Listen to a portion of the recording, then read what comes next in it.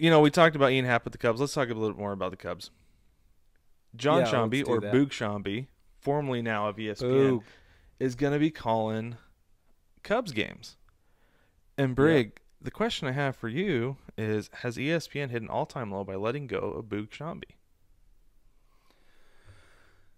Well, the simple answer is yeah. That's what I put in the notes. I'm Yep. glad you saw that. Yep. Super yep.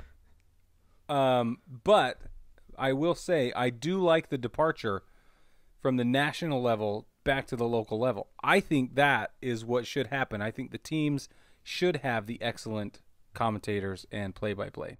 They should, yeah, because he's the only guy on Yep. ESPN that I actually listen to, as far as play-by-play. And right, exactly. Yes.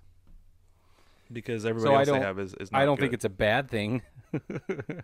Well, right. That's the thing, is it's good for him, because I'll tell you what, it's good for the Cubs because I'm going to be listening to more Cubs games now For sure. throughout the year, especially like day games. I'll for sure turn on a Cubs game because I want to listen to Boog Oh, yeah. Sciambi.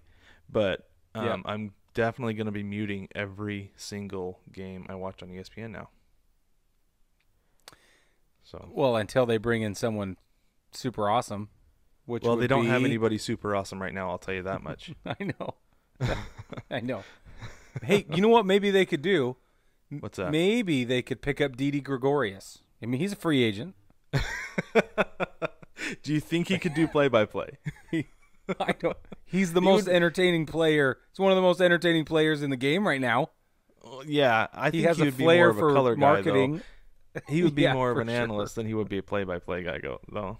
I don't know that he could Okay, necessarily step in and take over for what is it, El Oso Rojo? Is that what they call him, the red panda? yeah, uh-huh, yeah. What about Liam Hendricks? He's.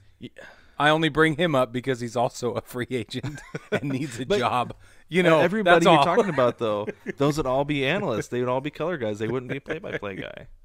I know. That's the bummer thing. I know you're right. I mean, It's hard to do. it is. It's hard to be good at it. There's a reason I don't do it and never had any desire to do it, because it's difficult. But I still critique Yeah. them because I want to listen to somebody good.